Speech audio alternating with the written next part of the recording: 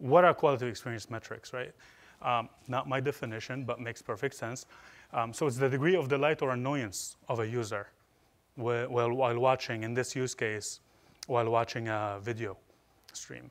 It also touches on their perceived improvement or degradation, so yet another layer of, pretty hard to measure and try to get a sense of what it is. And then at the end of the day, it's the customer's or the viewer's satisfaction with the media experience.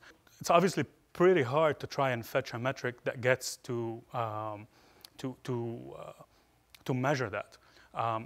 Thankfully, there are a bunch of working groups across the industry that are doing a lot of work trying to pull some information from the player and analyze and study what the customer's experience is. And so, for instance, rebuffering ratio, which I single out here, there's a whole bunch of other metrics that I can mention a few.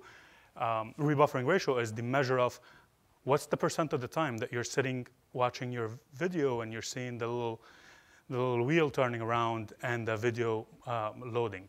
So if you watched a 99-minute movie and you spent a minute looking at the wheel, the spinning wheel, that's about 1% rebuffering ratio, to give you an essence. And so industry standard is that 1%, that's bad. More than that, that's really bad.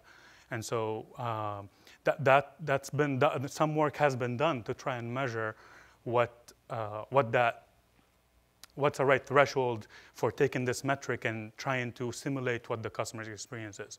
And obviously, the customer's experience is going to vary from a person to another and from scenario to another, right? If you're watching on your mobile, you might have a different set of experience. If you're watching on your 4K, 70-inch TV, you have some expectations.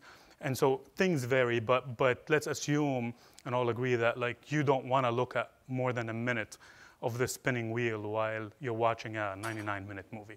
So a starting point, right? And that will change, and probably at some point in the future, we won't be okay with 2 seconds or 5 seconds, or maybe we're not already, or some of us aren't today.